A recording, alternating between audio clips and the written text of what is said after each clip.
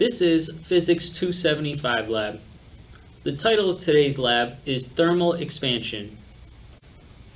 Along with this video, there will be a datasheet PDF in the description. In this lab, we'll be changing the temperature of this metal rod and measuring the length that it expands or contracts. For this experiment, we'll be using a metal rod, a steam generator, a protractor, digital thermometer, calipers, and a meter stick.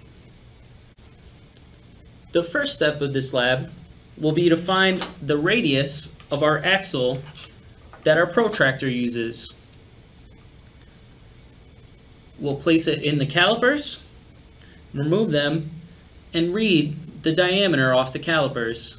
When we divide that by 2, we'll have the radius of our axle.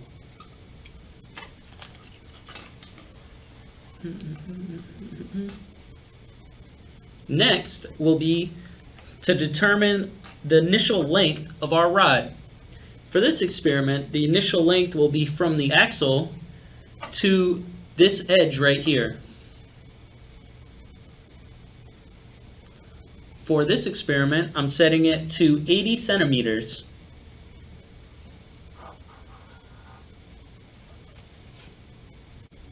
For the next part of this experiment, we'll be turning on our steam generator and inserting our thermometer into our metal rod.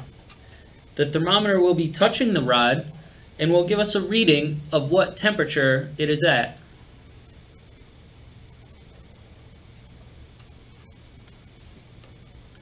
Once the steam generator is pushing steam through the rod, it will come up to 100 degrees centigrade, which will be visible on our thermometer.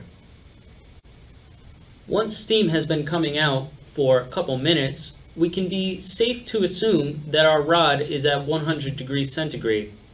Now we'll turn our protractor to 0 degrees and turn off our steam generator.